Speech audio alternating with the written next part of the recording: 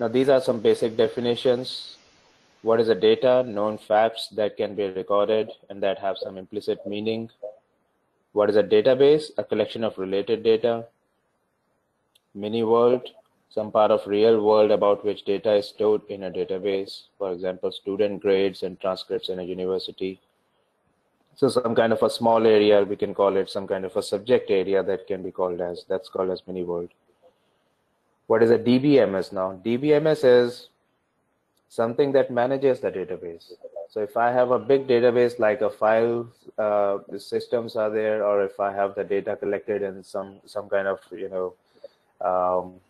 tables or something, I just need some kind of a software to manage all of that data, and that's what is called as DBMS, the database management systems.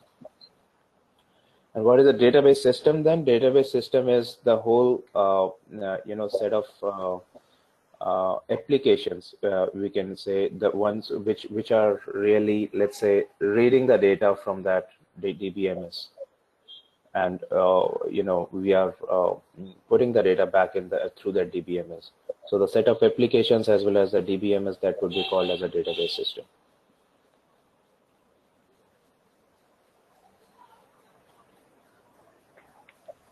Now here's some a brief about the file system versus DBMS. Before that, I think I would like to really tell you more about the need to for the why we really need a data model. Let me see if I have that slide here. Yes, that's where it is. So, well, basically, before we jump to the DBMS, it is good to understand more about the data model. What happens, when we try to store the data in the database in form of files, in form of any unstructured raw form, which does not have a particular structure, we are not able to relate a particular set of data to the other set of data. Okay, something we can think of like, like a barren piece of land where we want to really make some kind of a structure, a building or a home or something. We really have to, first of all, make a map. We have to design, make some high level design where we say, okay, here's going to be my room, here's going to be my the living room, here's going to be my kitchen, the toilets or whatever. So why we do that? Because we want to really use that particular area, that particular room for a specific purpose. We just can't make, the whole piece of land we can't use for the for everything. So we divide it. And now this kind of, and how that helps then, because we place certain things in that particular area, we live, a little, we do different activities in that area, let's say. So if we make a kitchen, we are going to really do the cooking there, of course. Same is the case for the bedroom, and we do whatever different activities as per the need. So same is the case for a data model. When we try to make a, when we try to store the data in the database, we try to give it a structure that this is how I would like to store my data. So we divide the data into different sets or rooms. Okay, those are sometimes, now if we go back in the data modeling world, we can call them as an entity, or if we are really talking about a DBMS, they will be called as a table or something, some kind of an object where we are storing the data. And then those objects are going to interact with each other. Just like the doorways are there in your home or your building, you have a doorway to go from one room to the other. Here you have the other objects in form of constraints, the foreign keys, or you have then the languages like SQL, PL SQL to interact between those objects, go from one object to the other to find out what data it is. Okay, so this is a very basic need of data modeling. If we now just go through some of the theoretical concepts here, it's a graphical representation of complex real-world data structures, and it facilitates interaction among the designer, the application programmer, and the end user. So who all are these parties? The designer basically is the one who is a data modeler himself, the one who is going to design the database by gathering the requirements and translating them into form of an entity relationship diagram. And the application programmer, he is the one who is going to use the database, the design that has been made by the designer. The application programmer, writes the code behind that application for that particular set of tables or the design, and makes an application. And finally, there is the end user. So here, the end user would be the end user of the application, or if we are talking about a company, we are actually talking more about the testers, basically. Okay, they have different views and the needs for the data, and the data, because it's if we don't really have a data model, we just cannot present something. We can't really tell the design. So everybody needs some kind of a design on a high level. Okay, it organizes data for various users, we have discussed already. Now let's go back to the slide where we left. So we have now understood about what is a data model and what is the need. And we have also seen the definition of a DBMS. DBMS is a software which actually manages a data model, a software which is going to manage the database created out of the design of a data model. So here is a brief description of the difference of the file system and the DBMS. It also would help us understand that why would DBMS be used when we already have the data which can be stored in form of a file system. So let's say a company has 500 GB of data on employees, department, products, sales, etc. Okay, all of this data is accessed concurrently by several employees. So what is the need then? Now, when we are trying to query the data, it has to be answered back very quickly. And it can't be really done in a file system. If we have the data getting stored in form of plain files, if we have a data being stored in form of an Excel sheets or an Access, we can't just access it as quickly as we can using a DBMS. Okay, that's number one. Then whatever changes being made by the data by different users, they should be applied consistently. Now, in case of a file system, if we are one user is applying something and the other user also has applied something, and as soon as they save, the previous users changes may get lost. So let's say I do some change in the file system, the other user overwrites it, then what about the changes that I made?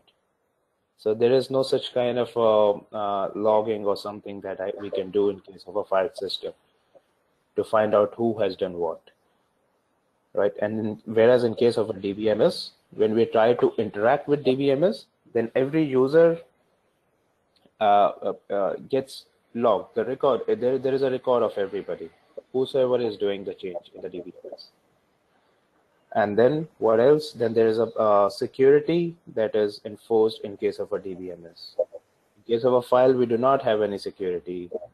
We can open the file, we can do whatever we like to and save it back.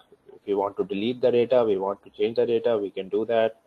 In case of a DBMS, we can grant the permissions, we can grant the roles to a particular user. Okay, so let's say I have a user who is just a tester, who is a part of the testing team. Now I can grant him a role that he will not be able to edit the data. He will not be able to change the data. Whereas the people who are application programmers or the designers, they would have the full access to the data to read, write, copy, whatever stuff they want to do. So these kind of securities can be set in case of DBMS. Okay, some more points about what are the drawbacks of storing in file system. Most of it we have seen, so let's go again here quickly. 500 GB of main memory not available to hold data, so it must be stored on secondary storage devices. Okay, even if 500 GB is available with 32-bit addressing, we cannot refer directly to more than 4 GB of data.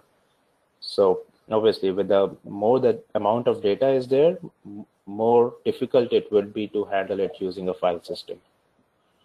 And then there is a data redundancy and inconsistency issues. Now, what happens in case of a file system? We cannot have any kind of constraints enforcement, which means if I have a file, I can put the data in it, but that data can repeat. If let's say I'm inserting the data of let's say the customers, or let's say the employees of an organization, I can put the data of same employee several times inside a file. There is nothing that can stop me. The database does not, the file system does not have any kind of a constraint to do that. Whereas in case of a database system, the DBMS or any particular database system, there we have the concepts of constraints, the primary keys, the unique keys, something to control the data redundancy. And that kind of redundancies are usually managed using the normalization technique in the data modeling. That will come to, of course, when we go in the lectures, we'll understand completely how we do the normalization. Okay, then we have multiple file formats, duplication of information in different files. So that, of course, we have discussed, that would be there if we are using a file system. Special program to answer each query user may ask. That's very difficult in case of a file system. Whereas in case of a DBMS, we have a SQL, some kind of a structured language. And then integrity problems, constraints get buried in program code rather than being stated explicitly, hard to add new constraint or change existing ones. So in case of a file system, it's actually not possible to do much of the constraining. Okay, so that kind of constraints we try to manage within the program code, which is not really an efficient way.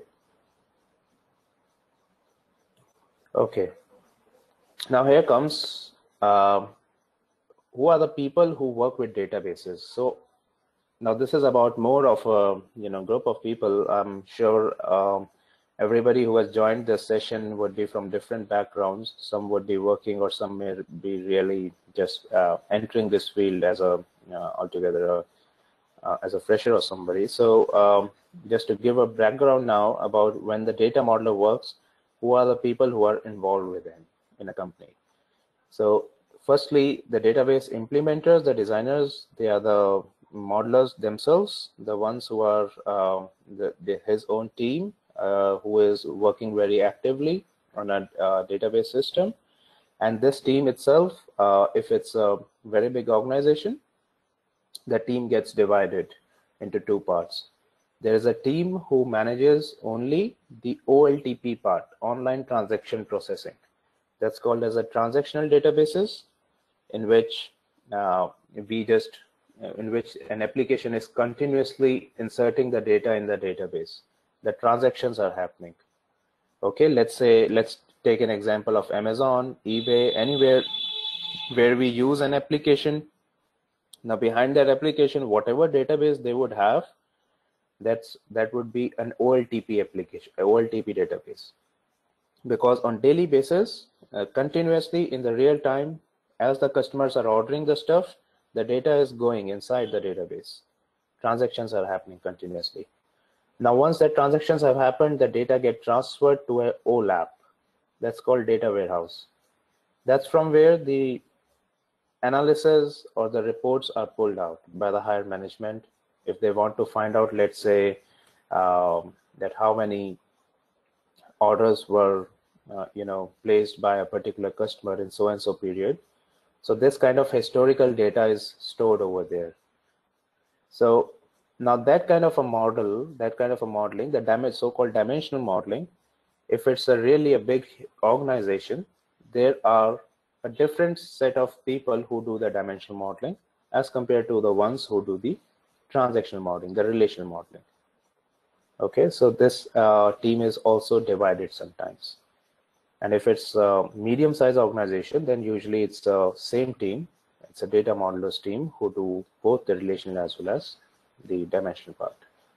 Then there are DBAs, database administrators, who actually work on managing the database itself, really the internals of database, let's say, the people who really work on the storage of the database, do the memory allocations, take the backups of the data, make the instances, do the server configurations, everything about, the internal, let's call it like they work on, you have a vehicle, who are the people who are really working on the engine part, the people who are really, kind of trying to fix the insides of a vehicle. So those are the people who called as DBAs, database administrators.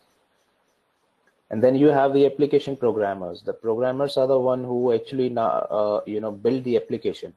So what is the end purpose of a database? The database that we make, the data modeling that we do, or when we create the database, we finally deliver it to an application programmer. So the delivery is it's an input for those programmers who are going to now finally write a piece of code in any of the languages, in Java or whatever language they are using, and then they will make an application. Okay. And then the end users are more of the people who use that application. If we are talking within the organization, it is a set of business analysts and the testers who are going to finally test those applications. Okay, then we have the database languages now. How do we interact with the database? So we have firstly the DDL, the data definition language, something that is that helps us to form the structure, form an object, create an object, delete an object, modify an object.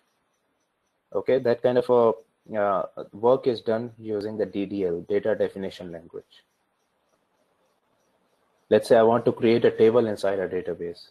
I want to create a constraint, drop a constraint. All these will be done using the DDL statements. We will come to it. There will be a separate session about DDL, DML, DCLs. Okay, DML. So once the objects are created, once the design is ready, the data model is ready, all the objects have been installed in the database. Now we have to start inserting the data in those objects. Or we want to delete the data. We want to retrieve the data.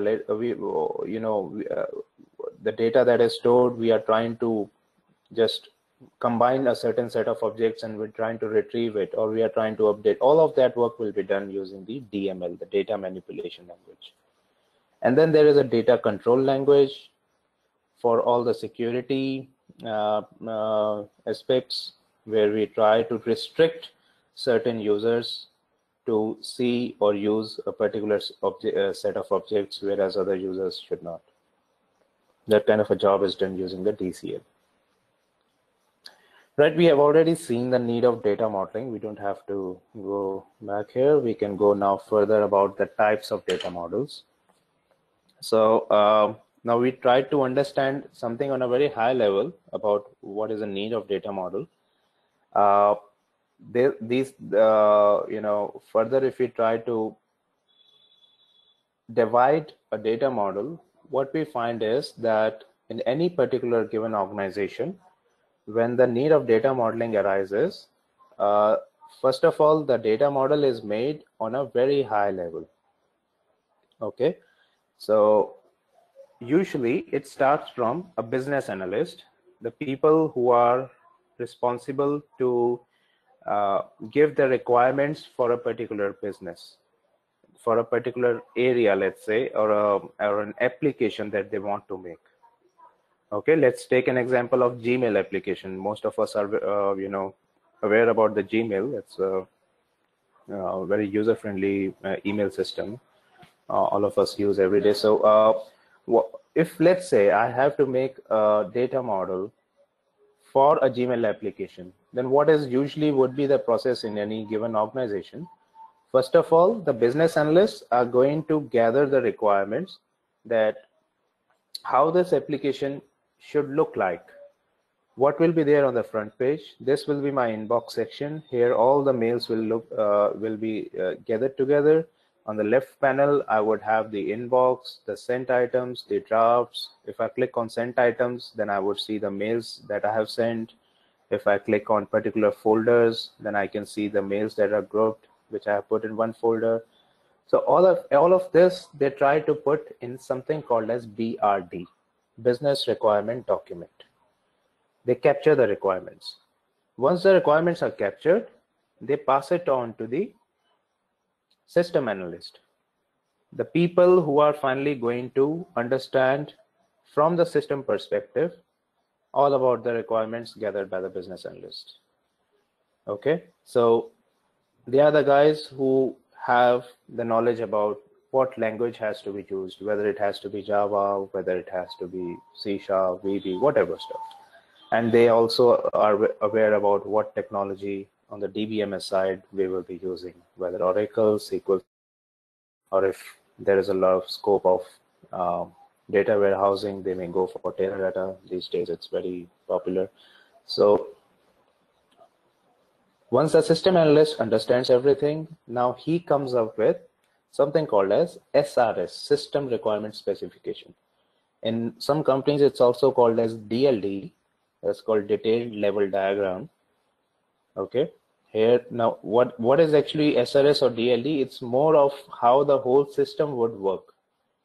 So for, let's say that again, the given Gmail application, there will be a class model made. That if it's an inbox system, inside the inbox, these are all the mails, then let's make one class. I'm sure some of you might be able to relate when I say the class here. I'm talking about some of the object-oriented languages like Java or something, where we make the classes. But don't worry if you cannot. I'm just trying to relate a few things here. So that's particularly SRS is the document where we try to give from the system perspective how the whole system will work like.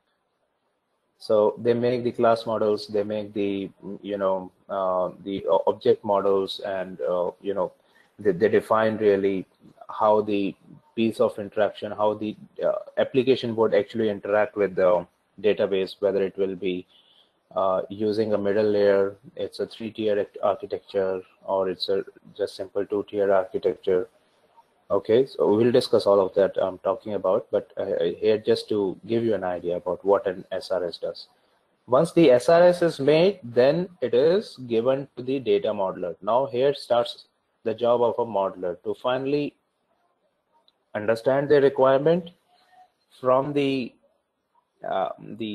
system analyst, or it could be even the application programmers. These days, popularly the tech leads are there, the team leads who actually take up the charge of passing on the requirements. And after the requirements are gathered, then the data modeler makes a very high level design.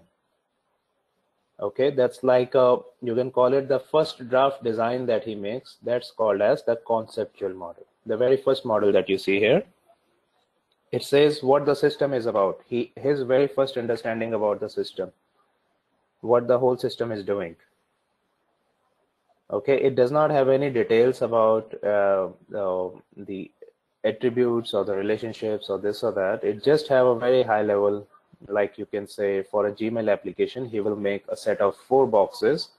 He'll make one box called as inbox. He'll make another box called as mail, and they'll make sent items. He'll make drafts, and then he'll connect using some relationships. That's all. Conceptual model is done. Then once he understand all the requirements in detail, he makes the logical model. He converts the conceptual model into a logical model, where he tries to put as much detail as possible. He puts all kinds of attributes in it. He puts what are the different data types for each of those attributes. He puts all the relationships between the entities. Everything is done in the logical model. Now, till logical model, he may not really worry about the database management system. Okay, the logical model is completely independent of any particular DBMS. The conceptual and logical are all just high-level models.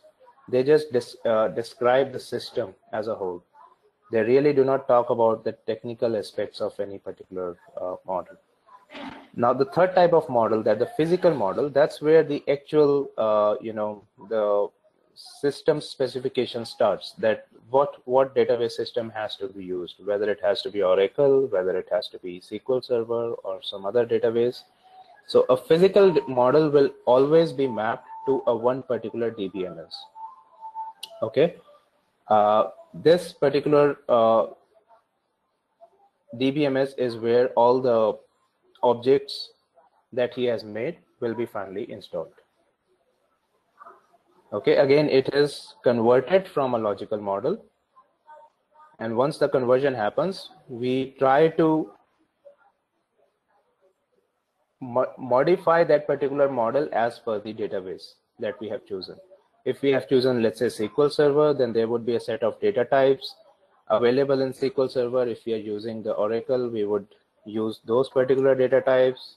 Okay, and finally, we will be installing that in our DBMS system.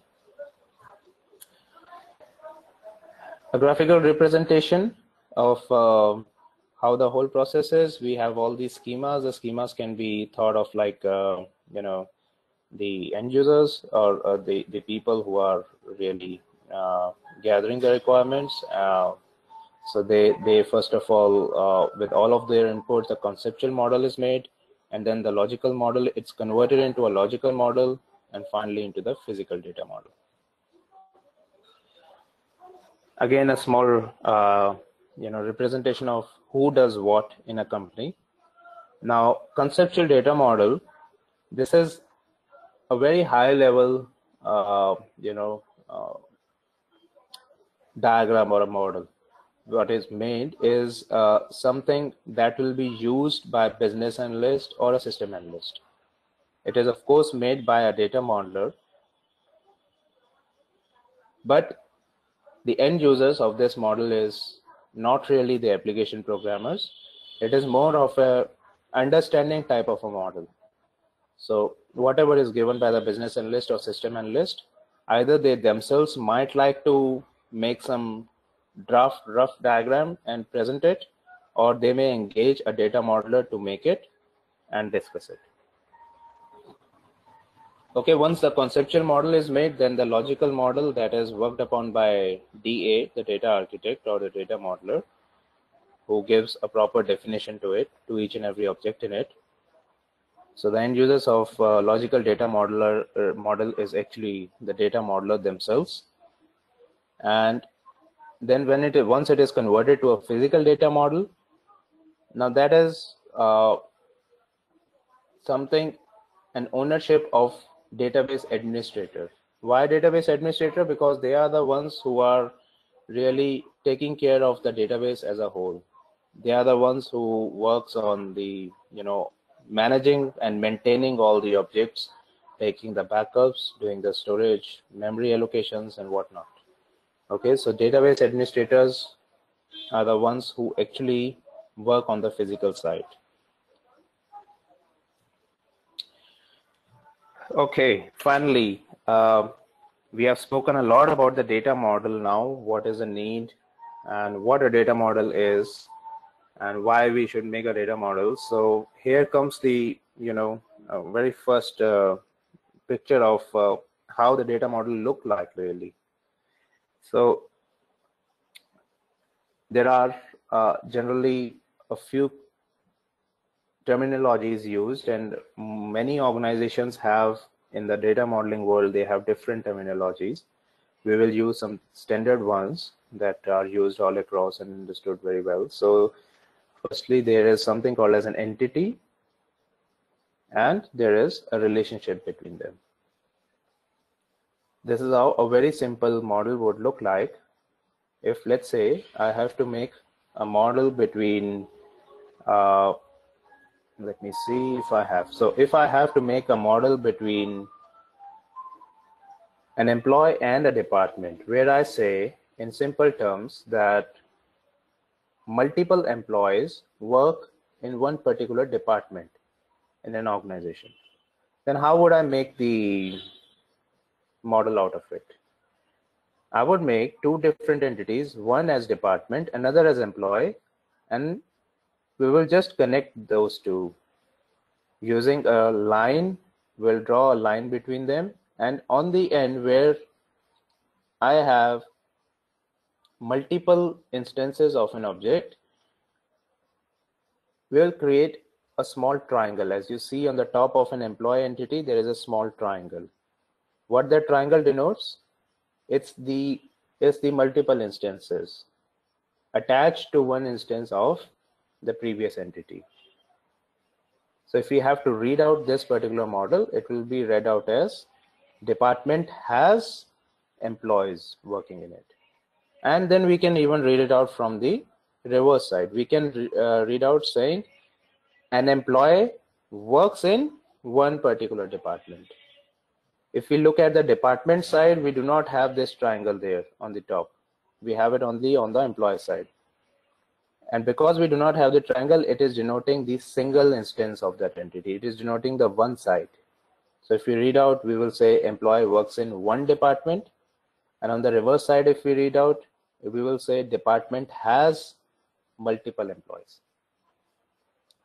Okay, that's a very simple representation of an entity and the relationship between them. So just to now wanted to give you an example first before we go on the theoretical part. So here now it would be easy to understand what is an entity. It's a real world thing or interaction between two or more real world things. Attribute, an atomic piece of information that we need to know about entities. So if we go back here, now inside these entities, you see there is an attribute. Department entity has an attribute called as department ID. Similarly, employee entity has an attribute called as employee ID. What are these attributes? Attributes is a description about that entity, something which is going to explain more about that entity. If we have made an entity called as employee, then employee ID would be one of the attribute, which is here a primary key. We'll discuss what is a primary key and unique keys. What else can be there? We can have the name of the employee stored in this entity. We can have the contact address. We can have contact number. We can have email ID and everything related to employee. All of those will become part of the attributes of an entity. Okay, and then we have the relationship, which defines how entities depend on each other in terms of why the entities depend on each other and what that relationship is.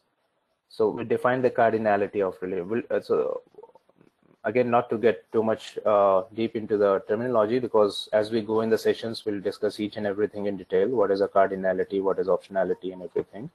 But here it's just a simple example of the entity and the relationship between them. This line that you see between the department and the employee, this line is called as a relationship. Okay, that's in the logical terms. When the same thing gets converted into the physical side, on the physical side, it will be called as a foreign key constraint. There'll be an altogether a different object made in the database. All right, we'll discuss that in the future sessions. All right, so again, it's just repeating the same thing. Given that employee is an entity, department is an entity, every employee is identified by unique employee number. A department is identified by unique department number, and then there are multiple employees working in one department. Okay, this can be thought of more as a solution that has been made out of a one-line requirement. The one-line requirement that was stated was, please make a ER diagram or a data model for a small company which has a set of departments and employees working in each of those departments, multiple employees working in each of those departments.